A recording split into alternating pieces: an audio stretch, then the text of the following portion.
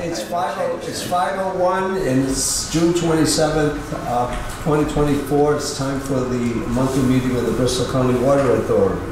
The first item is call to order. The meeting has been called to order.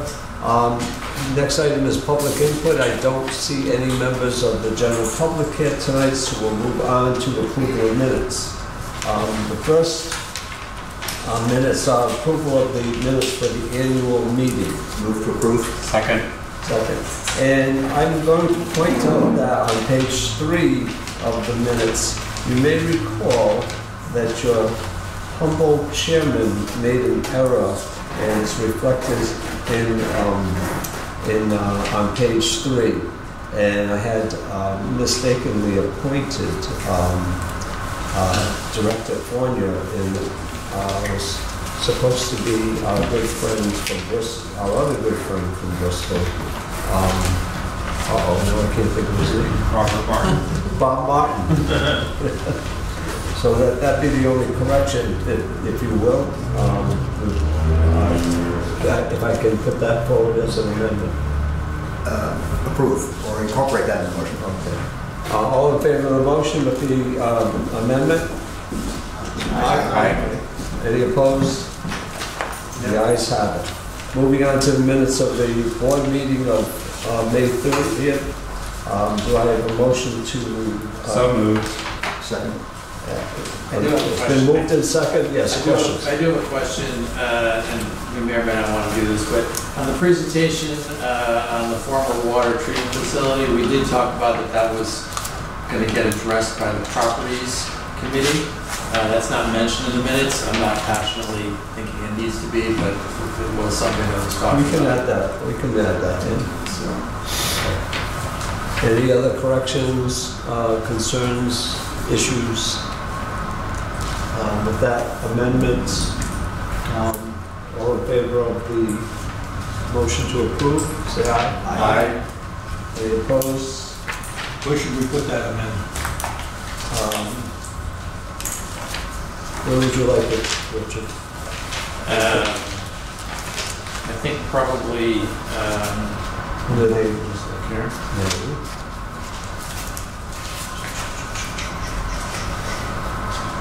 I think it probably just a sentence. Lauren can insert it in as a separate. The last sentence, the first paragraph, or its own separate paragraph. The properties committee will take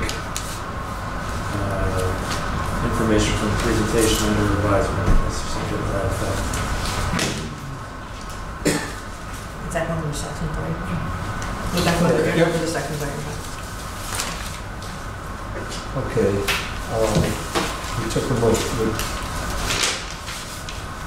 voted on that? Do we vote on that? Yes. Yes. Yeah. Okay. Okay, the next item on the agenda. The director's report, Mr. Kutu. All right, good evening, everybody. Okay. Tucket Pipeline Project. As noted previously, we do have the 60% roadway utility plans. We're close to finalizing our review, and they've also been forwarded to East Providence and their consultants. They have CDM Smith on board to do third-party review of those plans as well. And we also have the preliminary plans for the blending station under review. That station is designed to take water from both Tucket water and treat that water so it is the same as the water coming from Providence, so we won't have issues within the pipelines. And that concept for the station has already been approved by the Department of Health. We met with Beta's project manager in the middle of this past month. We do have an updated schedule. It's provided in your packet. And we've been pushing them to get this project into the hands of all the different numerous agencies that are going to require sign-offs. And at this time, we're looking at finalizing plans by the end of this year, with applications to permit agencies in early 2025. because the design is something that they can control. And once it gets into the hands of the permitting agencies, it's kind of out of our hands. So, other than us being pests and constantly calling these agencies. But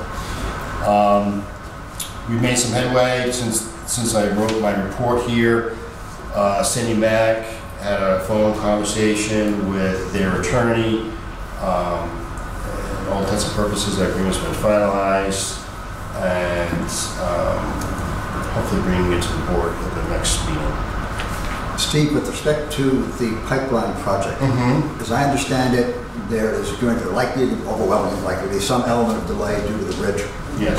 And is there a risk that because of that delay, some of what we're doing could end up no longer being valid? Either we get permits which expire, or the plans are forced to change. Are they thinking about that possibility? I don't think it's going to change the plans. And yeah, I don't think it's going to change the design.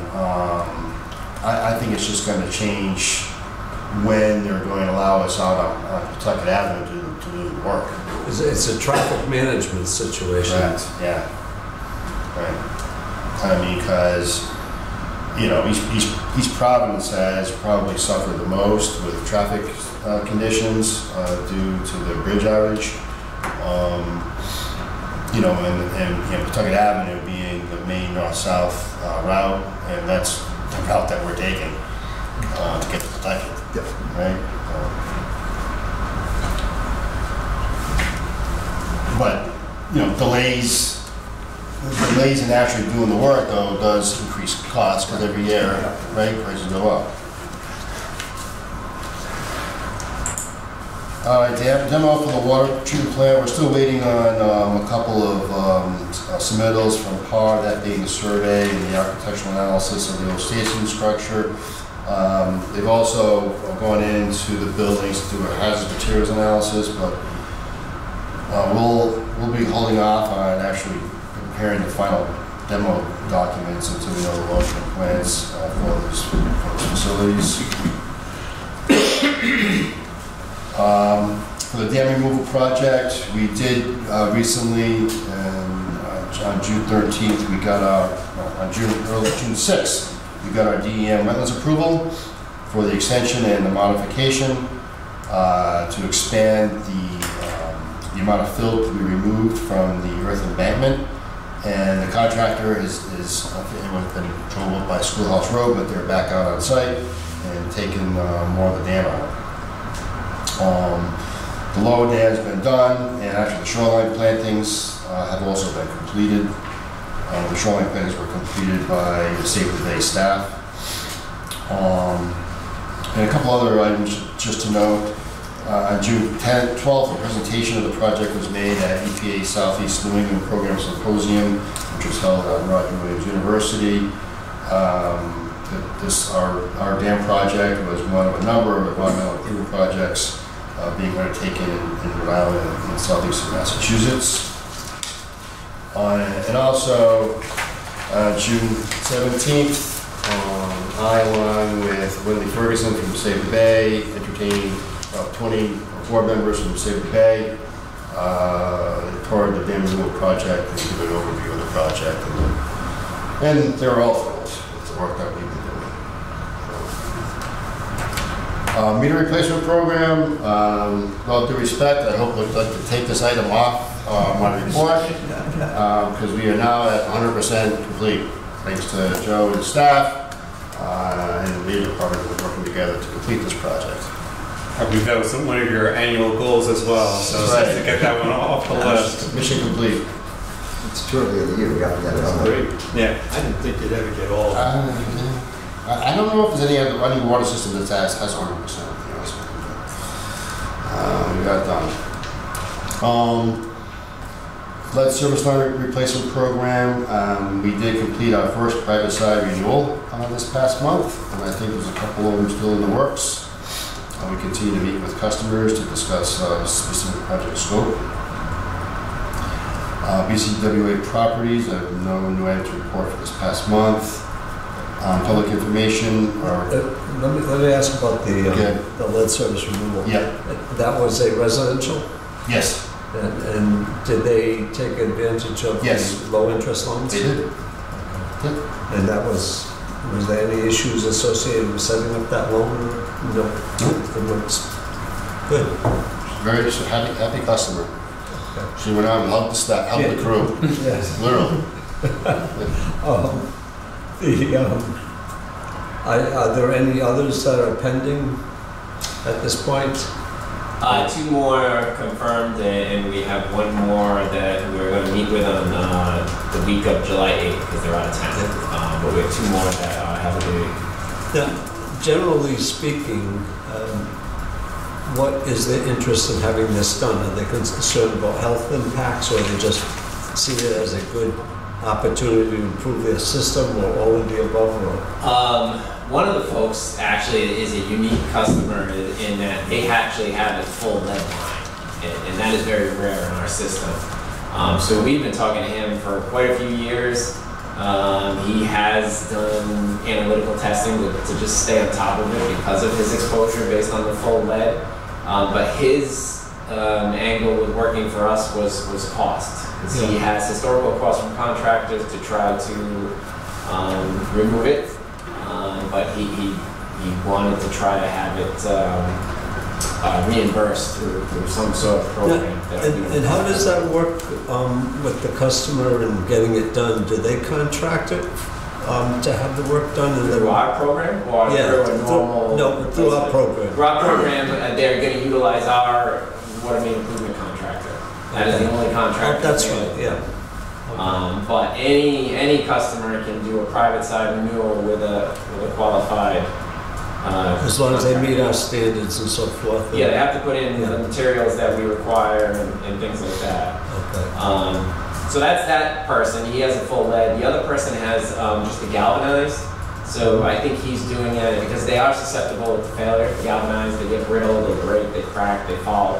And he's looking at that from that perspective. So a couple of different perspectives. The folks that we're meeting with in the second week of July, it's a much older home, very old. So they're looking at it as potentially just time, not so much the health, water quality aspect. Again, because it's not a full lead line. Thank you. Public information, our 2023 water quality report is prepared and completed. This is actually a requirement, regulatory requirement by DOH and EPA. A lot of the information that's contained within that report is kind of standardized by those agencies. The report's on the website, and we sent postcards to all the customers informing them of the web link, and we also provide printed copies of the same printed copy that you have in your packet to the town halls and libraries. Do you ever get any response from customers about the information that's provided? It's all positive.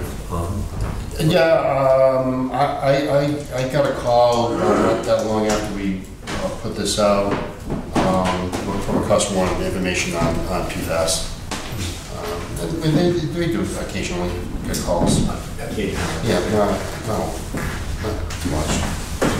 Steve, I had one question on the report, just my lack of knowledge on water, but it mentions in here that in 2017, Providence Water did a formal assessment threat. So that's 7 years ago now. Is that like a normal time horizon? How often do these things take place? And on one hand, 7 years seems like a long time, but they pretty much think it's not. Where's that issue? It was under, where's my drinking water? Okay. The second paragraph.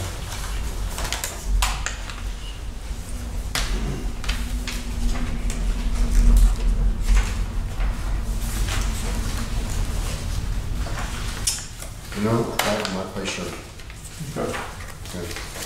So we did have a requirement to perform a formal risk and resilience assessment within the past few years, and I'm not sure if we all had the same timeline, but we did perform a system-wide assessment, and I'm not sure if that's what Providence is referring to. But that language is provided to us from Providence that we just input in here because they are responsible for the water quality at the source, they include a plan. Yeah. Whether they have done another one after that. Let's check.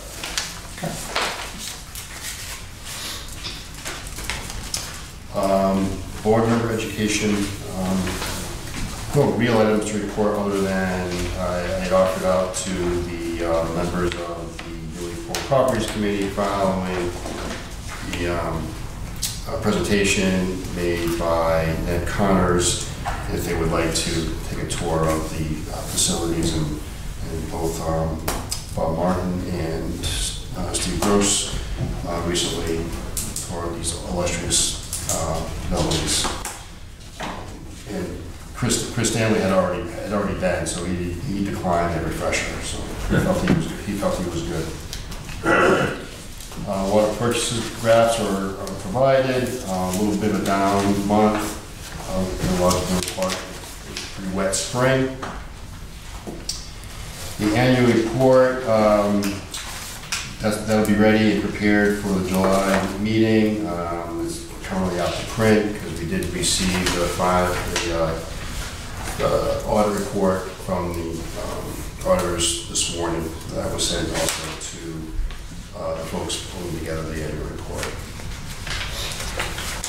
And as far as personnel, we're pleased to welcome our newest water utility operator, named Ryan Lombardo from Riverside. And we're also welcoming back Jalen Kopecki back for his third season as summer help to assist with our operations group. Table of capital improvement projects. Projects are all filled. Budgets are in good shape. So with that, I give it up the operations report by Mike, and also to introduce a new project manager, Colin O'Hara, who will give you his report. Thank you.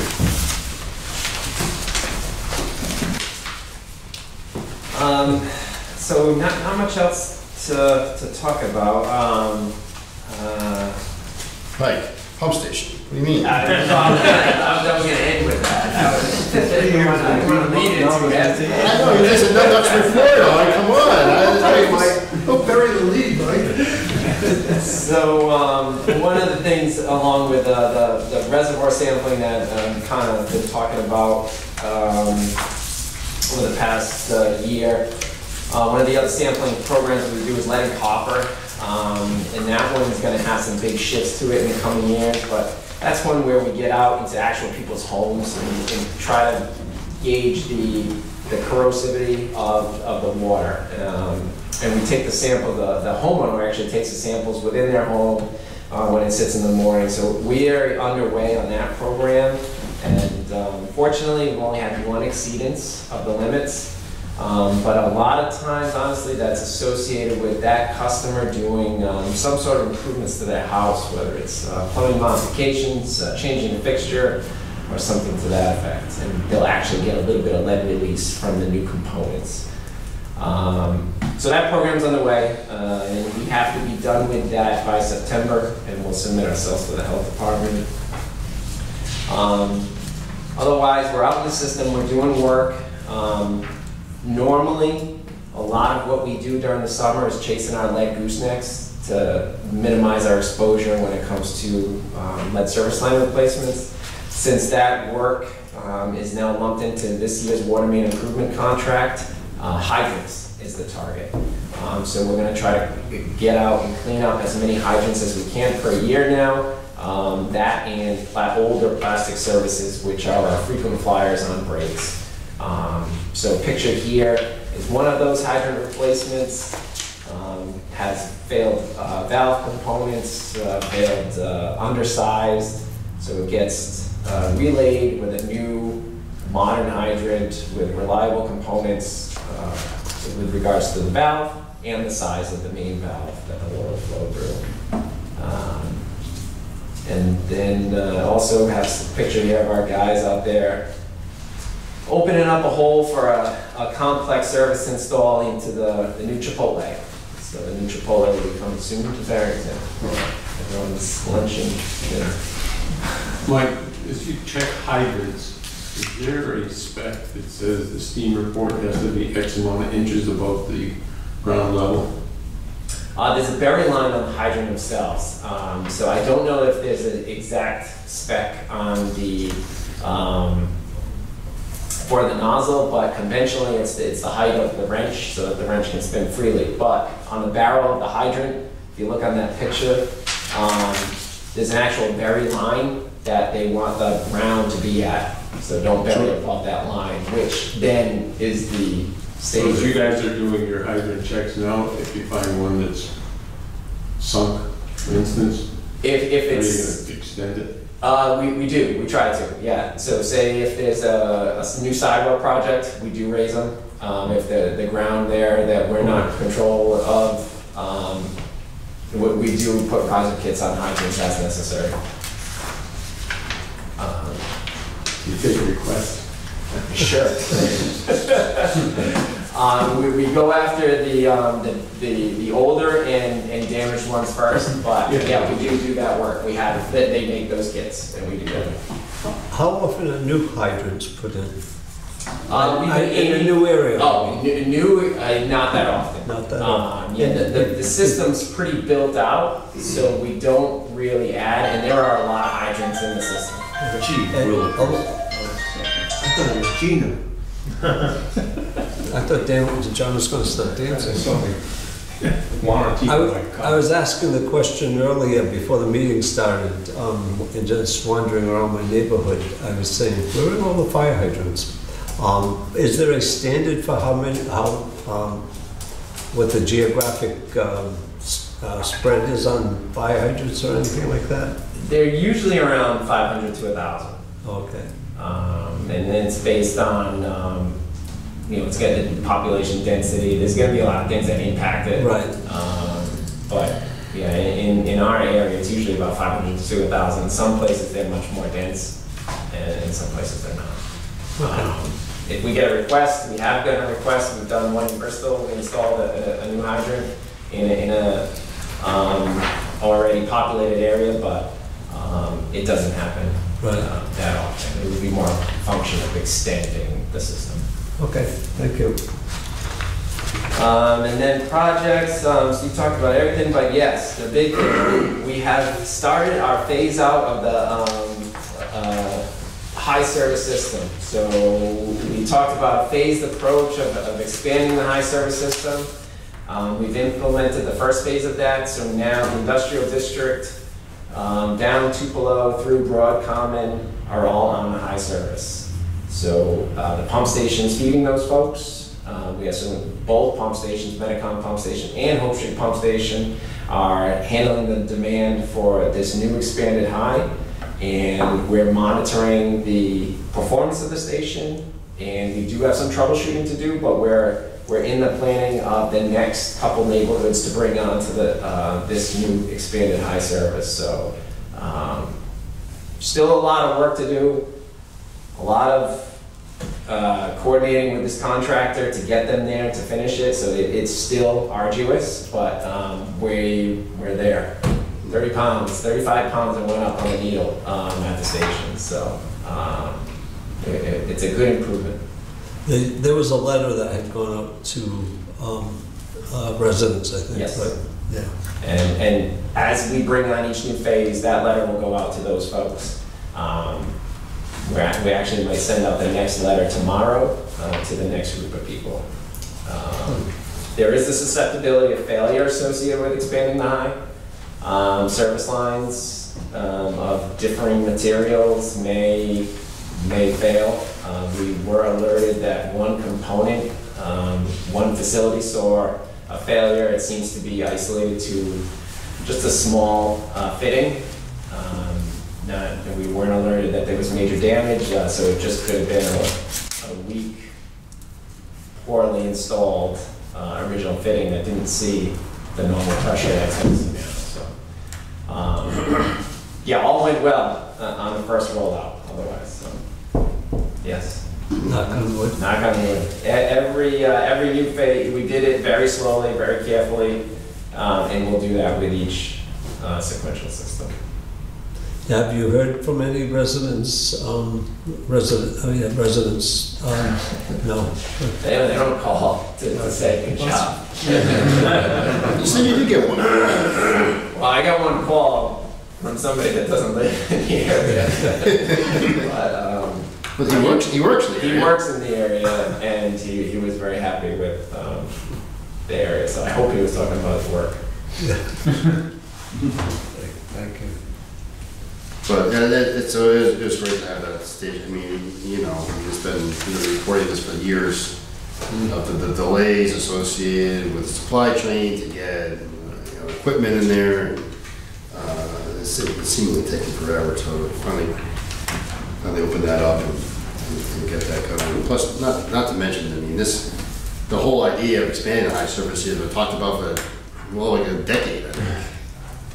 Yeah. And there's a lot of projects involved. I mean, the first phase of that, if you remember, was building the pipelines in Metacom Avenue, which already seems like a long time ago. Mm-hmm. So those pipelines have been built and put in place, but haven't been used until we finalized the pump station. So, and as we expand the high service incrementally, we'll finally be using those Metacom pipes that were installed in the past. I am going to send Cassidy Fire Marshal to go back to Broad Common. There's a couple businesses along there that, when I went in to do an inspection, they were questioning the need for a fire pump. So they're in that mode where the fire pumps might not be necessary. Yeah, that would be great. Somebody swung by when we were out there doing the valve operations and said, "Oh, I'm going to go test the bypass and run the pump, see if I still need it." So They're waiting to do, a couple of them are waiting to do that because the pumps are starting to fail. yeah. Good.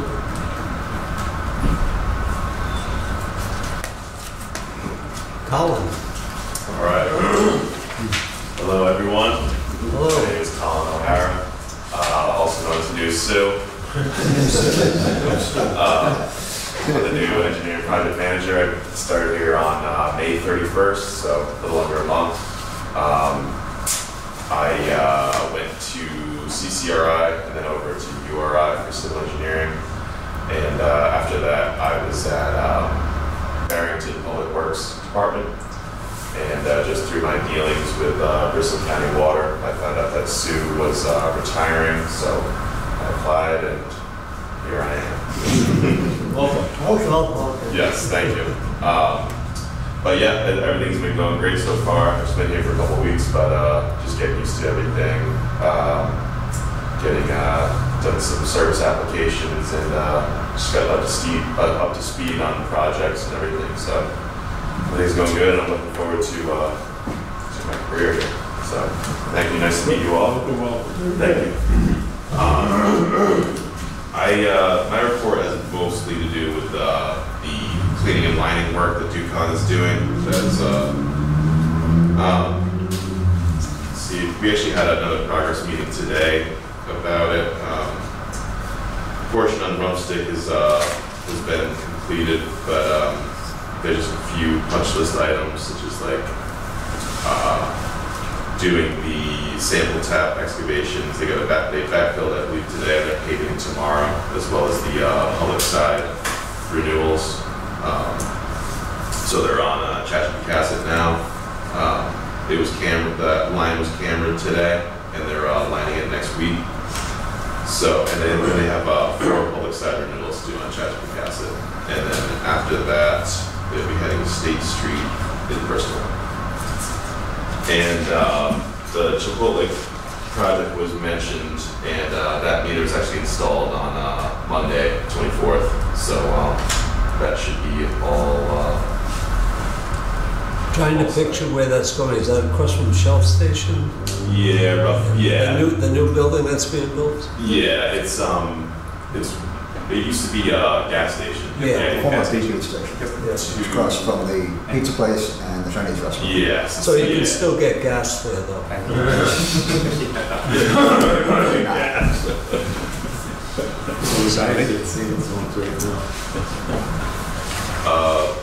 Does anyone have any questions?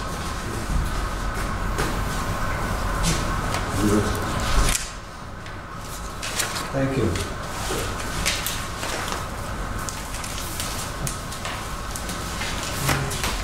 And now our financial report.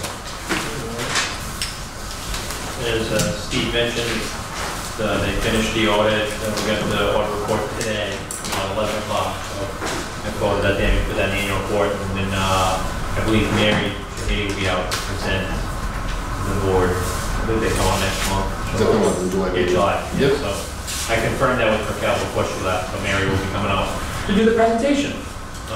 Can we get a copy of the report before the Yeah, meeting?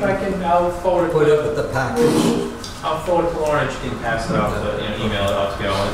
You probably don't want to print it because it's like pretty thick. But yeah, I'll forward that to her tomorrow morning or whatever. No, yeah, Good summertime reading. Good time, but if you can't sleep or anything, sure. Good. I've got at least 2 people over here who are very excited. Nothing about accounting is exciting. All right, so May versus May, page 4. Yeah, I kind of hate these month versus month things because things skew a lot just based on timing and stuff like that. So the revenue for May was a lot higher than it was as of last May. Remember, our billings kind of stagger a little bit, so we're billing May. Even if the consumption's a lot lower or higher in May, you're picking up you're picking up April, some of March, and a tail end of February in that billing. So it really has to do with just timing and consumption. The expenses for May are a little bit lower. Again, this is largely timing. 2 big things in there were kind of the same thing that's been the last few months, the administrative expense, because that pension contribution is lower so far through 2024 than it was for the same period of time through 2023. That will end up going up the way we have I do the math, maybe within the budget and within the timing of the pension year end, which is June 30th. So we'll start to see that creep up on both ends. On the administrative expenses and billing and customer services, not a lot of dollars there, but kind of high percent. Again, mostly just timing differences. I kind of looked through those activities to see if there's anything that jumps out, and really nothing jumped out. When we look at the through May, which things start to level off a little bit more, because now you're evening things out a little bit. Revenue is up 6%. That's a result of the timing, again, with the billing and the rate increase. March was really low, but I think the last couple months have been pretty close in terms of consumption. The expenses are great. They're under budget 2.3%. Same item there with the administrative expenses. The majority of that is the pension monthly payment. Depreciation and amortization is a little bit higher. Again, they adjust that every year based on what we capitalized the previous year. So that's why that's a little bit higher.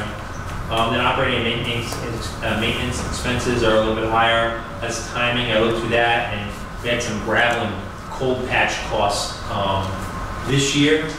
We didn't have those costs last year through the same period of time.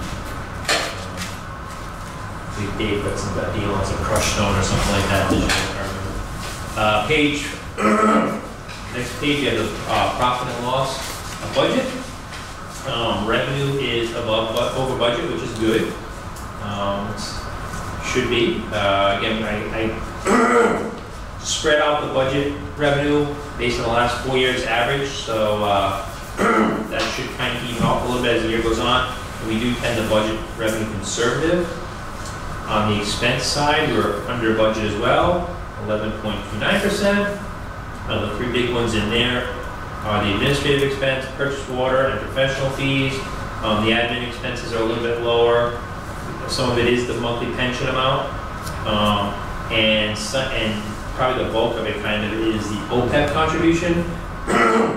That OPEB contribution, we do it in February.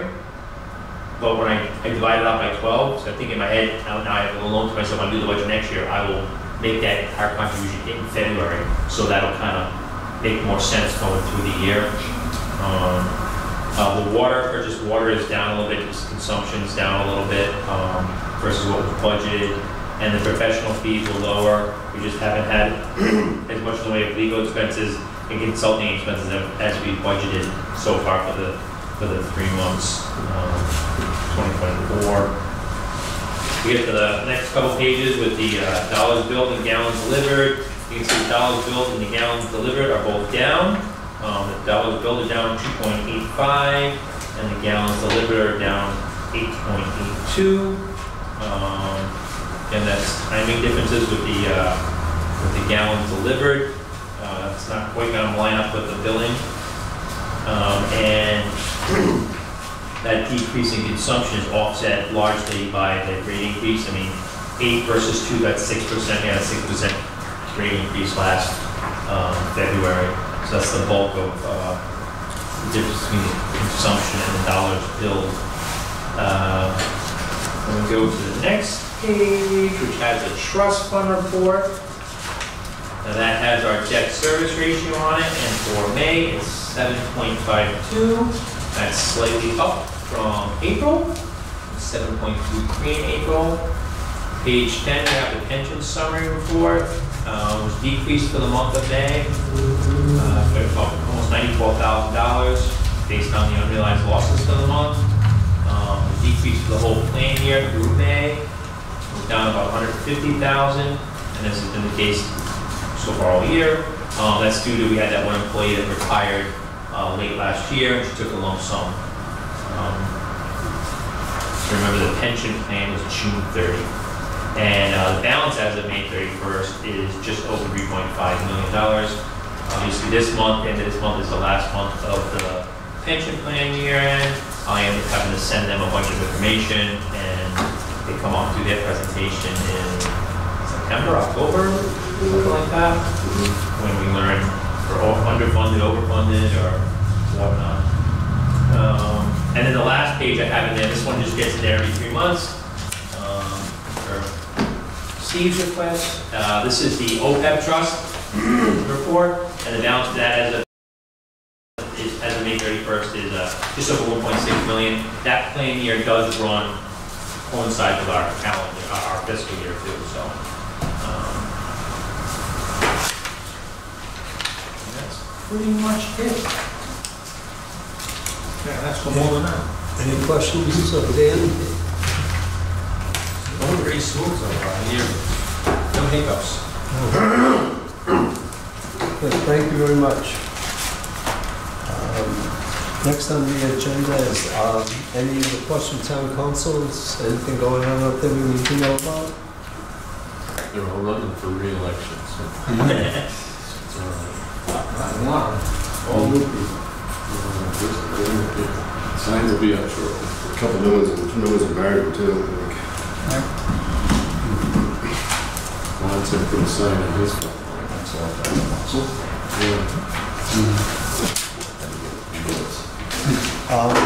Okay, next item on the agenda is executive session.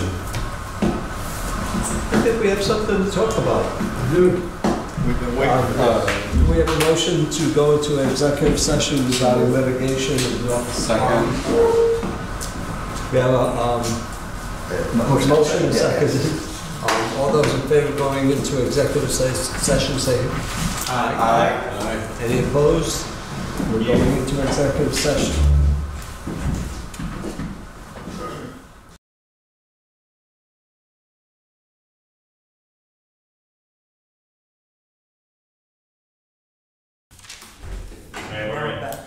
Okay, can I have a motion to seal the minutes of the Motion to executive seal the minutes. Second. Executive session. Okay, all in favor? Aye. Okay, thank you very much. The next scheduled meeting, as it says here, is July 25th. I know I'm going to be out of this part of the country on that date. Short meeting, then. Yeah, short meeting. I'm not saying we won't have a meeting, but maybe we might talk about, would it be a problem if we wait till August 1st and I haven't talked to Steve about this? Which is the following. It's my birthday. It's a birthday? Well, July 25th? oh, Well, I mean, I guess, you know, the question is, do you always have to have a meeting in a month? Yeah. So, I don't think there's a specific requirement for that. No. But, so that's a possibility in any case, that it'll be pushed to August 1st. Steve was going to You think Tom can't run the meeting? No, we can, but, Because I would suggest, because if something comes up with the rest of this world, we probably need to be aware of it. yeah. Wait until August. Oh, I suspect that something's gonna happen, and we'll probably have to meet before that Well, August, or that July that's good. 25th. So, and we'll deal with it as is. Steven, can you bring cupcakes for your birthday? We also have the audit report that needs to be presented that day. That's true, there's a lot I don't know why I mess In with any case, Miss And I'll have the fucking agreement too. do a motion to adjourn. So moved. Yeah. Do a motion to adjourn. Do you have a second? Second. All in favor of adjourning? Aye. Any opposed? Oh, okay, I guess we're adjourned. So where are you gonna go?